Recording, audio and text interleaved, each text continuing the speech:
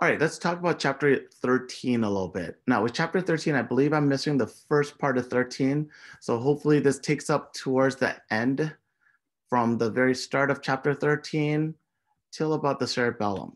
So let's just, and the cerebellum is the end of the cerebellum portion is going to be where the final exam is going to start. So cerebellum, parts of the cerebellum will be on the third exam. So chapter 13, we're talking about the brain and the cranial nerves, functions of specific regions of the brain, functions of the cranial nerves. So let's discuss generally what we're going to look at first, right? The brain and the spinal cord are part of the central nervous system. The brain is the part that's obviously contained in the cranial cavity. Now, the brain itself controls lots and lots of the body's function. Hypothalamus being a very important one for your, blood pressure, for your heart rate, for your, as well as for even things like sex drive and thirst centers, things like that. Those are all going to be very important part of what the brain and specifically the hypothalamus does. And we'll talk about specific parts in a little bit more detail coming up. Now, in terms of the brain itself, it's going to have separate 4 different portions: the brainstem, the cerebellum, the diencephalon, and the cerebrum. Each of these sections or each of these parts are going to have different functions. But keep in mind, because the brain and the spinal cord are part of a pathway, when we talk about the cerebellum being involved in control of movement, balance, posture, right? It means that it's the main control, but there are regions that also has that same function, like the red nuclei for movement. Other regions of the precentral and the postcentral gyrus, even connections from the spinal cord that allows us to have proprioception. All of those signals have to come in to the cerebellum and has to exit out of the cerebellum. So what we're going to talk about, even though we know movement, learn, practice complex movements are part of the function of the cerebellum, it doesn't mean that that's the only place where we will see those learned movements, and it only is found in the cerebellum, right? So we'll talk about these 4 regions coming up. Now keep in mind, the cerebrum is where we're talking about with the lobes: frontal lobe, parietal lobe, temporal lobe, occipital lobe, insular region, right? Those are all the cerebrum. So those are there for higher function, memory, language centers. They allow us to have conscious thought, and as well as, especially when we're talking about the precentral region, right, in the frontal lobe, for body limb control, movement control. Again, we just talked about movement and control for cerebellum. There are a lot of different redundancies in the brain. The brain also then later on in the other videos, we're going to talk about the cranial nerves. So let's talk about the brainstem. And keep in mind, in terms of development right here, right? We don't have much time to discuss the development, but what is important to understand in terms of development is that as we develop, we go from a single cell fertilized egg and somehow turn into this trillions of cell, 3-dimensional baby, right? With 4 limbs, a head, neck region, torso, abdomen, hip region as well. Now, we will see that the spinal cord and the brain actually comes from a very external region of cells. So the cells out here, the ectoderm, will eventually, at first, be found on the outside of our clusters of cells. Remember, we're this 3-dimensional, almost peanut-shaped cluster of cells. The external-most cluster of cells right down the midline, right, in blue right here, will be pushed inwards. So you can imagine having your finger right in the middle and pushing this bluish cluster of cells inwards. As you push it inwards, you slide it all the way down, right? As you slide and push down on the cluster of external cells, they will then invaginate. And what we're going to see is these regions that we initially push down will turn into the brain and the spinal cord. They will first turn into the neural tube, which will then turn into the brain and the spinal cord. This is how the brain and the spinal cord come from the ectoderm, right? In other words, even though the brain and spinal cord are very interior, it comes from the clusters of cells originally found on the exterior regions of our cell cluster. Now, the brainstem is this region that is the start, and it is a connection to the spinal cord. So the brainstem includes the medulla oblongata, the pons, and then the midbrain region. The medulla is a continuation of the spinal cord. It's a part of the brain that will be found closest to the foramen magnum. Now, saying that the brainstem has lower function does not mean it's got lower importance. We're going to see in a second that the medulla oblongata is our main cardiac center. It controls your heart rate, your blood pressure as well. And because of that, it is incredibly important for life. It's just lower function because, number one, it's under unconscious, subconscious control from the hypothalamus.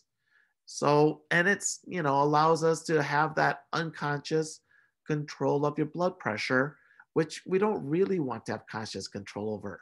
The day to day, the minute to minute, the second to second contraction of your blood vessels that allows us to have blood pressure, right? We want to be able to save that thought process for higher function things like learning anatomy.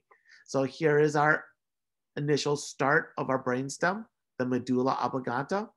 As we go a little bit more caudally towards the head, the superior, then you see the pons. The pons looks like a bulge, and it is kind of a bulge that sticks out superior to our medulla oblongata.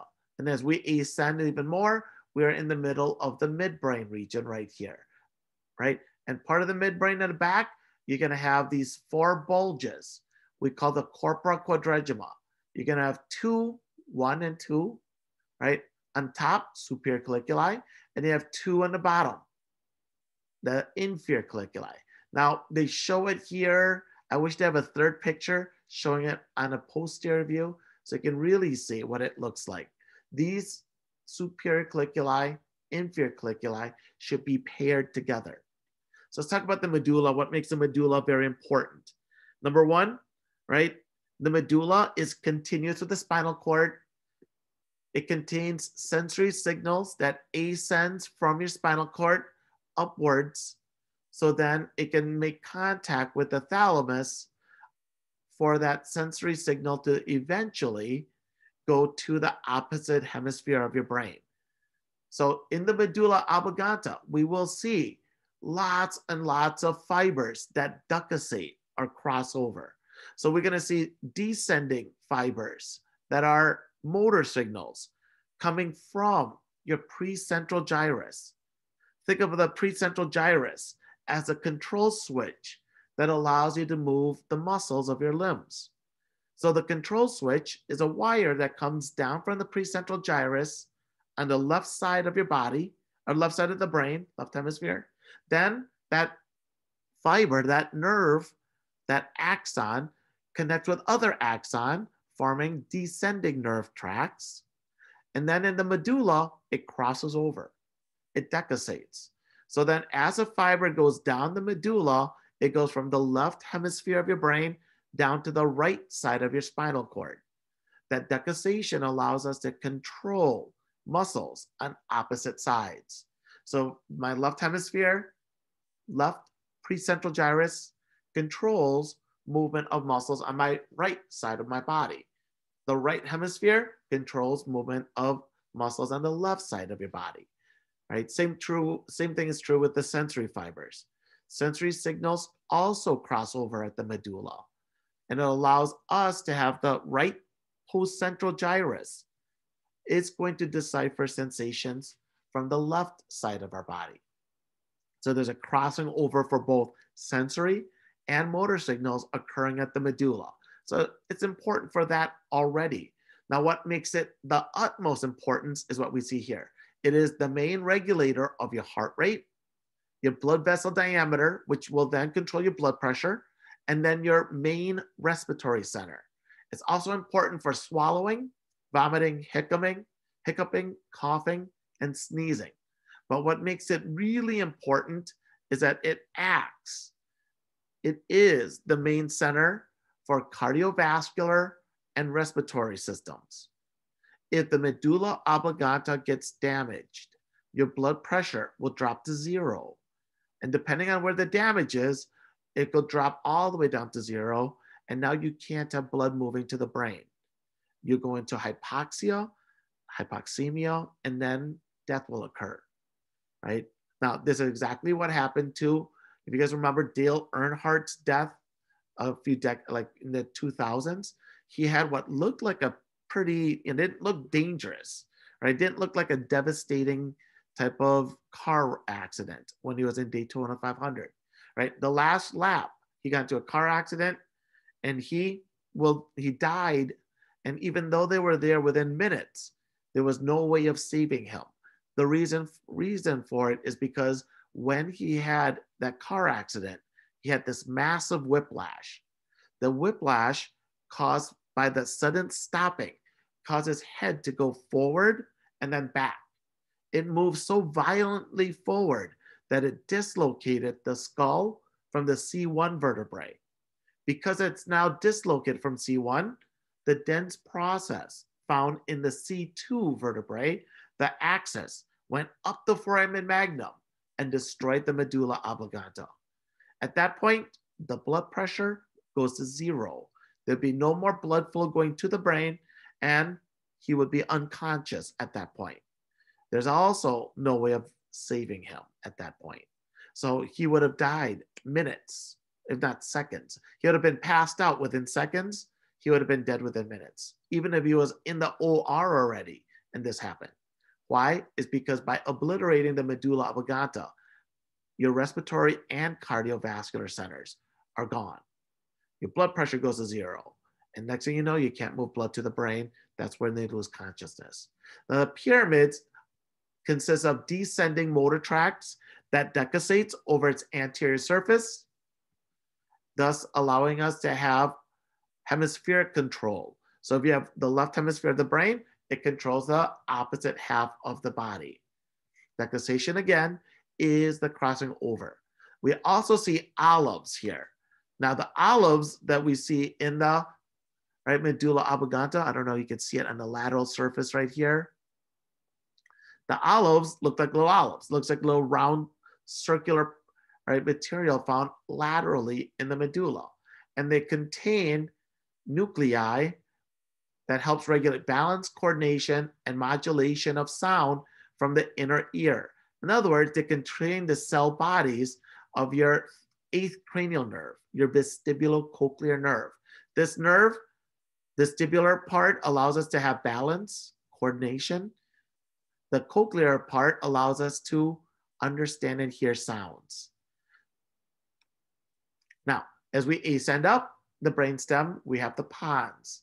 Now, obviously, with the pons, since it's connected to the medulla, ascending motor tracts go from the medulla up the pons on the way to the thalamus, which then goes to your postcentral gyrus, which allows us to kind of decipher the sensation coming in from a particular limb, from a particular region of that limb. So the pons is going to be connected to the medulla and therefore also have superior or ascending sensory signals. Also has descending motor signals on the way down from the precentral gyrus. Those signals goes through the pons on the way to the medulla, where it finally crosses over and at the medulla oblongatus pyramids.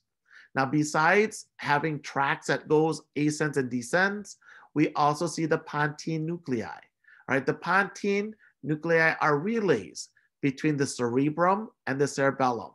The pons contains cerebellar peduncles, white myelinated axons that are going to connect the cerebellum to the rest of the brain, to connect the cerebellum to the rest of the spinal cord. Now, the cerebellum itself is completely cut away from the rest of the brain. There's no physical connection between the cerebellum directly to, directly to the occipital lobe. So if you take a look right here, here's the cerebellum. Notice there's a cut here. And in the body, we'll actually see a piece of dura mater that we call the tentorium cerebelli. And that tentorium cerebelli actually disconnects the cerebellum from the occipital and the temporal lobe region and the parietal lobe region. So the only way that the cerebellum right here receives signals, the only way the cerebellum has output out and in is through these cerebellar peduncles. We're going to see that there's a superior, middle, and inferior cerebellar peduncles. So here's a, in the cerebellar peduncles, the middle one's the biggest one, and it looks like a music note, right? You have a superior cerebellar peduncle, a middle, very round, and then an inferior one that's kind of moving towards each other. Now those peduncles are connections between the cerebellum and the pons and the rest of the brain. If we would cut the cerebellar peduncles, then the cerebellum will have no way to function. It will not receive any signals from your limbs. It will receive no signals from the rest of the brain. It'll have no way to output its signals out from the cerebellum into the rest of the body or the brain. So these peduncles that are found in the pons are incredibly important because they allow us to connect the cerebellum to the rest of the spinal cord, to the rest of the brain. It also is where we see the sleep centers, and it is our accessory respiratory center, allowing us to adjust our respiration. Example, as you're walking into a building or into a bar, and now you see a lot of people smoking outside. You don't want to smell that smoke, so what do? You take a deep breath, and then you hold your breath as you walk through that smoky region. That is their pontinucleus.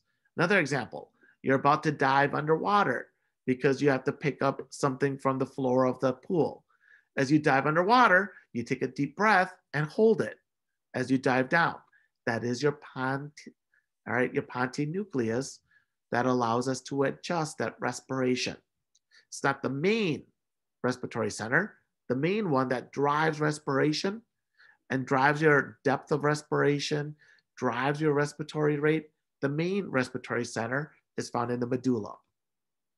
The midbrain. Now the midbrain region is this region right up here. It contains the corpora quadrigemma and the pineal gland. When we take a cut of it right here and look down, then we'll see, regions that stain black and regions that stain red. The regions that stain black right here, that region right here is called the substantia nigra. Then we have a red nuclei, Both are important for movement. Now, we'll first talk about the superior and inferior colliculi.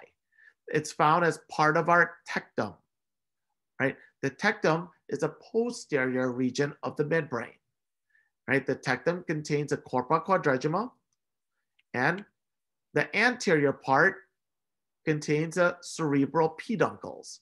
And the cerebral peduncles are just fibers, motor and sensory fibers moving upwards to the thalamus, So these are just fibers, sensory and motor signals coming up and down the thalamus, The ones that go up the thalamus, into the thalamus, has to go through the peduncles. And usually those are our sensory ascending fibers. Then we have motor signals that can come down, make contact with the thalamus, but on its way down, it goes through the cerebral peduncle. So peduncles are connections, It connects one part of the brain with the other part of the brain. So on the back side right here, then we see the corpora quadrigemma split into two superior and two inferior colliculi. Now, those colliculi are very cool, The two superior ones are connected with the optic nerve, and they're important for visual reflexes. They receive information from the eye, skin, and causes cerebrum activation. The best example of this, it allows us to track an object in a visual field. So as you see, and if you are a baseball pitcher, if you're a basketball player, right? If you're a football player and you are a quarterback, right? You will sometimes throw the ball to an area where you think that the wide receiver will be, not where they are at that point because they're going too fast. If you throw the ball to where they are, by the time the ball gets to that person, the person would be 5-10 yards downfield already, right? So you have to adjust and follow where you think they're going to be and throw the ball to where you think they will be when you release the ball and the ball gets to them. So instead of, if they're doing, if they're running straight ahead, you want to throw so then it can run underneath it, right? That is one of the functions of the superior colliculi. It allows you to track.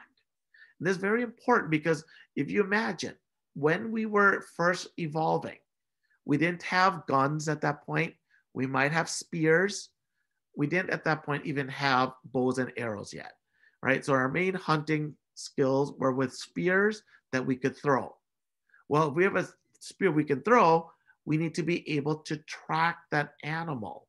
So then as we throw that spear, well, if we throw it where we think it's going, there's a chance it might hit the animal and then we'll have meat for the day, right? But if we throw it to where it is right now, that animal is not going to stay still and let you kill it. So what we're going to do is if we throw it to where that animal is, the animal's going to move. We're going to miss all the time. So we have to track that animal and then throw that spear. So then, or if we're using a bow and arrow, shoot that bow and arrow so we can kind of follow along. So as the arrow goes to that correct region, we anticipate the animal being in that precise location. Right? Now, another thing is that it allows attention to be focused on visual stimuli. So best example as well is when you are driving. If you're driving and then you see and you look at your rear view mirror and then you see some blue and red lights coming at you, right? The cops are coming, right? You don't know it's for you or it's for somebody else in front of you. So you slightly pull over in response to having that cue just by looking in the mirror, right? The blue and red lights allows us to focus our visual field and our eyes to that stimuli. So then we can track it. So that we can then figure out, all right, that's a cop, we need to pull over. Right. Now, the inferior colliculi is for hearing and localizing sound. You guys have been driving before and all of a sudden you hear loud bang. It could be a car accident. It could be a Harley Davidson kind of backfiring. It could be, right, somebody's wheel just exploding, right? But you hear this loud bang. Immediately, you always turn your head to that signal, right? Why? It's because we need to localize the sound. Again, as we were evolving, we were never the strongest, most powerful, most dangerous animals. We were the smartest, but we weren't the most powerful and the most dangerous, right? We had spears, but a spear isn't going to do much if you have a bear running at you and you don't know it's coming at you. So the inferior colliculi becomes important, right? As we're walking, right, down the field, if you hear some rustling to the side, you want to be able to turn your attention so then you can visualize something that might be coming at you. So then you can get your weapon out to protect yourself. That's what we mean by the inferior colliculi. Right? It allows us to turn our gaze towards that sound. The sound doesn't have to be super loud. It can just be some rustling, right, in long grass. That long grass might be hiding a lion, a bear, a tiger. We don't know, right? We want to be able to visualize it so we can protect ourselves. So this inferior colliculi allows us to turn our gaze, to turn our attention to that sound. Now, the red nuclei I just kind of showed you guys, right, aids in the subconscious regulation and coordination of motor activities, like walking and then going upstairs or downstairs. In other words, right, think about all the different muscles required to walk. So when you're taking a step, let's say I'm taking my right foot and I'm pushing off, my left foot's in the air. In order to push off, I need to contract my quadriceps muscles. I need to contract all of the muscles in my right calf, my soleus, my gastrocnemius, my posterior tibialis muscles. All of them need to contract so I can push up. I also need to contract my quadriceps so then I can elevate my thigh. I need to elevate, right, my thigh as well with my hip flexors. At the same time, I need to inhibit, right, the muscles on the opposite side. So in order to step off, I need a lot of movement. I need a lot of muscle contractions. At the same time, I need a lot of muscle inhibition as well, right? All you think about is just taking a step. The red nuclei, all the regions of the brain, all right, as soon as you think about taking a step, they take over. And subconsciously, they control the contractions of the muscles, the inhibition of the opposite muscles. So then you can have a nice, smooth movement. And then as you walk, you go from a walking flat surface, and then you go upwards. All you think about is taking that next step, right? As you start moving upwards, up steps and stairs, you're actually contracting muscles that are different. So your gluteus maximus will be more contracted than if you're normal walking. You don't even have to think about it. Why? Because the red nucleus takes over and it's going to coordinate the activity. Now, the substantia nigra also found in this area. We've talked before about why it's important to have inhibition. This is why it's important that we have inhibitory signals as well. Dopamine, norepinephrine, epinephrine, all three of these kind of neurotransmitters, these monoamines, all three of them can be activating neurotransmitters in some neurons, or it can be inhibitory in other neurons. They can act as both, depending on the kind of receptors we have. Now, for dopamine neurons found in the substantia nigra, those neurons, when they receive dopamine, they get inhibited by it. So what we see with these dopamine neurons is people with Parkinson's have the movement disorder due to death of the dopamine neurons found in the substantia nigra. So what happens, right? People with Parkinson's and Parkinsonian-like syndrome have issues with the substantia nigra. And what occurs is that these neurons in a normal non-Parkinsonian person, these neurons are present. Because they're present, dopamine's released. Dopamine's released onto these neurons found in the substantia nigra. The cell bodies are found here. And as dopamine is released on these cell bodies, it causes these cell bodies and these neurons to be inhibited. So it inhibits those unwanted movements, the shaking, the tremors, right? Those movements that you see in people with Parkinson's, where all of a sudden they have a jerking movement, ataxia, right? Those kind of movements. Normally in people that don't have Parkinson's, all of those movements are inhibited because of the presence of dopamine release to the dopamine neurons found in the substantia nigra. The worse the disease progresses, the greater the loss of the dopamine neurons, the more tremors we see, the more unwanted movements we see at rest, even if we're giving them a large dose of L-Dopa, right? So dopamine has a hard time getting through the blood-brain barrier.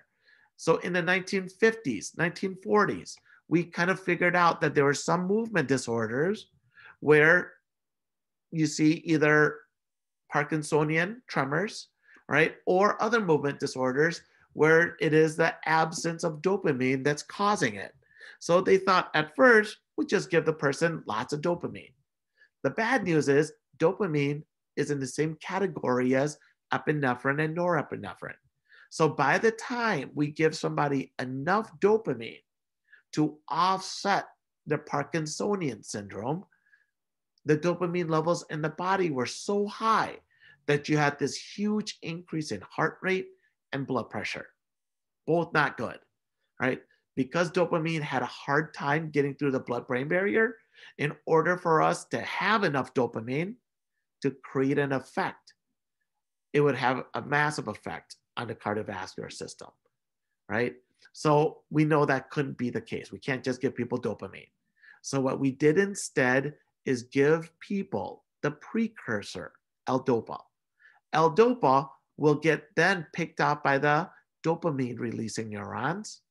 Then the L-DOPA gets converted to dopamine. Then the dopamine will be released onto those dopamine neurons, and now we have that inhibition again. The problem is, as Parkinson's progresses, you'll have fewer and fewer and fewer neurons in the substantia nigra. So you will have L-DOPA, but then you don't have as many neurons that can pick up L-DOPA, convert it to dopamine, then release the dopamine onto the substantia nigra cells. Without those neurons present, you can give somebody as much L-DOPA as possible. There'll be nothing there to convert it to dopamine. So it stays L-DOPA, and you will have tremors. You'll have all the movement disorders. This is one of the reasons why people that have prolonged, diseases with Parkinson's, like Michael J. Fox, right? He, I believe, got diagnosed in his 30s, and now he's in his mid 50s, if not early 60s, right? At this point, he's had Parkinson's for so long that there are very few dopamine neurons at all in the substantia nigra. We could give him the highest dose of L-DOPA, and he will still have issues with movement because there's no more neurons there to pick up the L-DOPA and turn it into dopamine. So what do they do then instead? They put stimulators there, right? Electrical stimulators in the brain. The stimulators then will hopefully, all right, work on the whatever substantia nigra cells are still present and inhibit them. So then you can inhibit the unwanted movements. Right. The cerebellum. So in terms of reticular formation, the reticular formation region is going to be a region found throughout the brain. So it's not just found in your brainstem, right? It's found throughout the brain. Reticular formation is sometimes known as the reticular activating system. And its main purpose is to control cyclic activities, such as our diurnal sleep-wake patterns, where we sleep at night, wake up during the day, allowing us to have circadian rhythms, right? To be sleepy in the evenings and active in the day. Keep this in mind, that our circadian rhythms is a learned behavior. This is why you'll see babies that are newborns that will wake up in the middle of the night and stay awake, right? And then be asleep throughout the whole day. Why? It's because they haven't learned that pattern yet. Once they've learned the pattern of being asleep at night, being awake during the day, then we have greater ease for mom and dad to get some rest, right?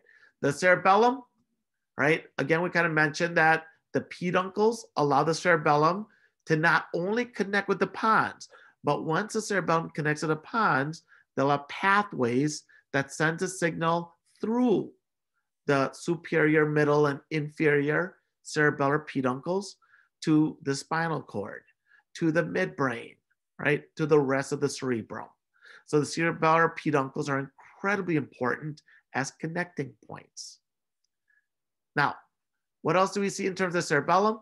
The white matter resembles a tree, has a name arbor vitae, and then ridges are called folia. Again, gray matter is the cell bodies, white matter are the myelinated axons. Now, this Purkinje fibers and Purkinje cells, largest central nervous system type cells in the body, right? Basically the largest neurons. They receive up to 200,000 presynaptic connections to this one postsynaptic Purkinje fiber. They're usually inhibitory, right? And send axons to the cerebellar nuclei. The cortex, the external region of the cerebellum. We've heard about the cerebral cortex, external region of the cerebrum, the lobes, right? The cerebellar cortex, even though the cerebellum is much smaller than the cerebrum. Remember, the cerebrum are all the lobes, frontal, parietal, occipital, temporal lobes that we found in the brain. So they're pretty big. But the weird thing is, even though the cerebellum is smaller, a third, a quarter the size of the cerebellum, the cerebrum, right? Even though the cerebellum is only a quarter or a third the size of the cerebrum, its cortex has more neurons than the cerebral cortex. Very, very weird. Now, I want you to know the functions, the specific functions for these nodes, for the cerebellum. Number one, what is the flacconodular lobe? They're important for balance and eye movement. The vermis, the medial portion. So let's take a look. The vermis is this medial portion that connects the two hemispheres found in the cerebellum, right? The lateral hemisphere are found on each side. The flacculonodular lobes are found, right, superior. Actually, here they kind of flip it up. Inferior, right, aspect of the cerebellum. So the flacculonodular lobe has connection to your cranial nerve 9 and allows us to have balance and eye movements. The vermis and the medial portion of the hemispheres allows us to have posture, movement, fine motor coordination, so then we can practice, right? So then we can have smooth flowing movement. Example I always have is this. Have you guys ever seen somebody run so fast in such a coordinated fashion that it looks like they're skating? It looks like they're gliding when they're running. That's because of the cerebellum and the vermis here. The lateral hemispheres is a major portion, and they're important because they work with the cerebrum to learn, to practice, and plan very complex movements, like riding a bike. When you're riding a bike, you need balance. Flacculonodular lobe helps with that. Then you need to be able to, once you are balanced, push on one side without falling over. So that's a learned practice movement. So then as you push with your right leg, you have enough balance so then you don't fall over on your right side, right? You're able to shift your weight a little bit. So then even though you're pushing with a lot of power on your right leg, right, because you're leaning to the opposite side, you don't fall off your bike. That's a learned practice movement. And once we learn and we practice and we become good at it, it becomes nice, smooth, right, and second nature. The more you practice, the more ingrained it becomes, right? And then after you learn how to ride a bike, you've learned and practiced for so long, you have such great balance at that point that the only way you will lose the ability to ride a bike is due to any kind of traumatic brain injury or a stroke or some kind of hemorrhage. All right, this is the end of the test 3 material, and I'll end this right now, and I should have part 2 already up.